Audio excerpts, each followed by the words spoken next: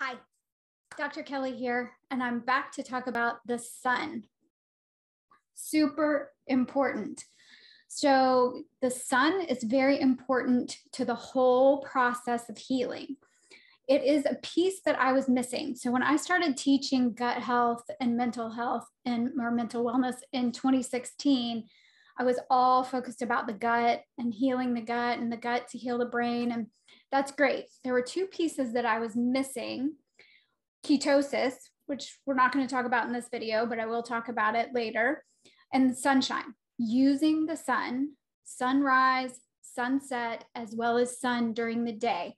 So we need all of the light, not just parts of it. In my opinion, this is just my opinion, it's not medical advice, but in my opinion, sunrise is non-negotiable. So I have started, no matter where I am or what is happening, or this puppy that is sleeping really sweetly right here, this puppy that gets me up in the middle of the night, doesn't matter. I'm still up getting sunrise in naked eyes. So I get up, I face east with naked eyes. Don't stare into the sun, especially if you're not hydrated and your food isn't quite right. Don't do that. Just stare kind of off, but make sure that you're outside for that full spectrum of light in the sunrise. Really helpful if you can also be outside even for a little bit during sunset, and then popping outside to get some of the daylight and vitamin D if you can. So during the summer months, we are designed as humans to get all of our vitamin D when it's available during the summer. So some of us are really lucky that we live in places where you can get vitamin D all year round. But if you can't, then there are ways for you to work on that and start thinking about working on it in the summer or when the vitamin D is available in your area. So I want to just share my screen really quickly. I can't tell you how important the sunrise is, but also vitamin D. So most of my clients are deficient in vitamin D. Lots of us are. I was deficient in vitamin D too. So before I figured this all out. So there is some debate. Is vitamin D a vitamin or is it a hormone? It doesn't really matter to me. It's both. So it's one of our fat soluble vitamins. A, D, E, and K are all fat soluble. So you've got to make sure that you're getting good fat so that you can utilize the vitamin D that you do have. It's a master hormone, so it really is important to get enough vitamin D. The therapeutic range, and this is my opinion in my work, you can look it up, you can talk to your physician, your doctor, whoever you see, naturopath, about what they believe is the therapeutic minimum range. But since most of my clients are deficient, I start with trying to get at least 50. So we're just trying to get in that 50, 80 range. Really, I want that to be higher, but we're just trying to get it up there. So there are ways that you can biohack that. You can take a supplement. You can take a D3 supplement. You can get a Spurty D lamp, which is a lamp, a light lamp that you sit with and to get your vitamin D. The best way to get your vitamin D is the sun.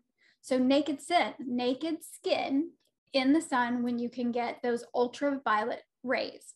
So, and I just learned more about ultraviolet A, which is really helpful in mental health. So figuring out when you can get that ultraviolet A, but then the ultraviolet B.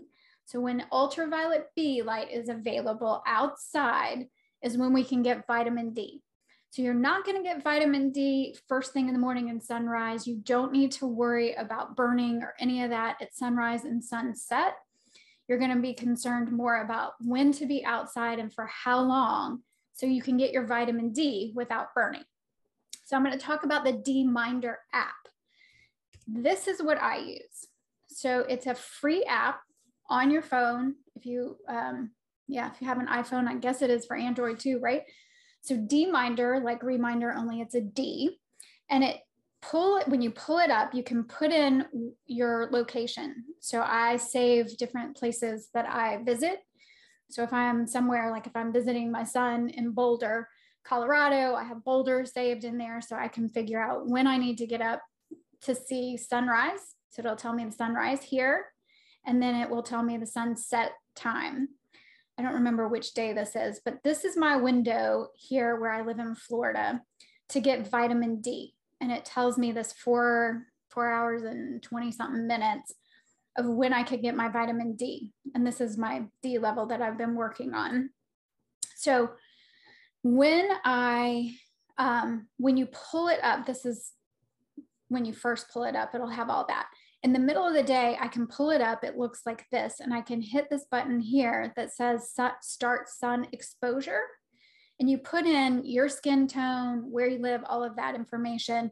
And then it'll pull, that goes to this when you hit start sun session, real easy to say, start sun session. Then it'll pull up, where's my thing? Like this. So it tells me that given my skin tone and how much D I have and all of where I am in the UVB, how long I can stay out there is about 50 minutes per side. And it'll even tell you when to turn over. So if you are out walking or golfing or playing tennis or something, you're obviously not going to turn over, but this can help you see what time of day you could get your vitamin D and how long you want to be out there so you don't burn. You can put in overcast and how much skin is exposed. I'm out there in the smallest bikini I can be in.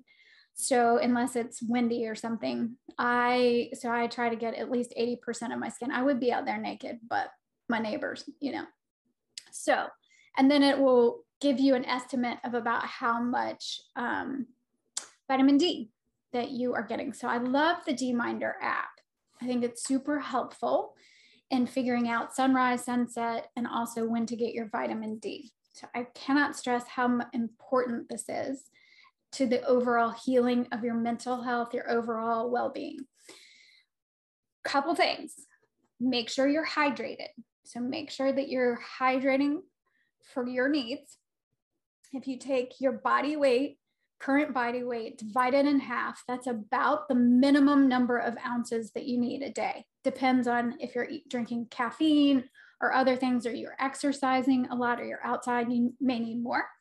So you want to get your water, your electrolytes, your minerals need to be balanced.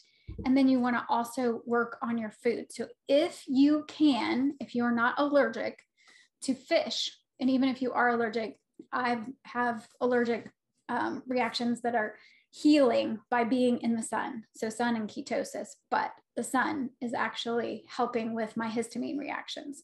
But if you can eat seafood, then seafood is full of DHA. The DHA is needed. It's in the majority of DHA in the body is stored in the retina of the eye. So we need that. So we need to be hydrated, and we need plenty of DHA in our system for the sun to be able to do all of what it can do at sunrise and sunset.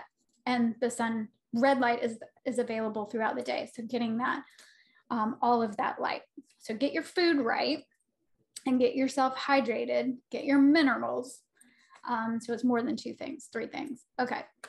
And then make sure it's non-negotiable to get up for sunrise. It does not matter how long you stay. The longer, the better, obviously. But if you can only pop out there for a couple of minutes, that's what you do. If you can stay for 10 minutes, stay for 10 minutes. If you can stay out for an hour, if you can time your walk that you're going to do your walk during sunrise, perfect.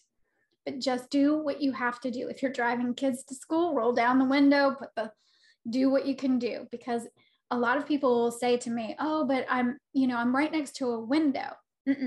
Any modern windows now are going to block the light that you need. So you actually want to be outside. I won't go into the whole grounding piece, which is another piece that will help with mental health, but let's just start with sun. So get out there and get your sunrise. If you can, get your sunset and work on your vitamin D. It's super important.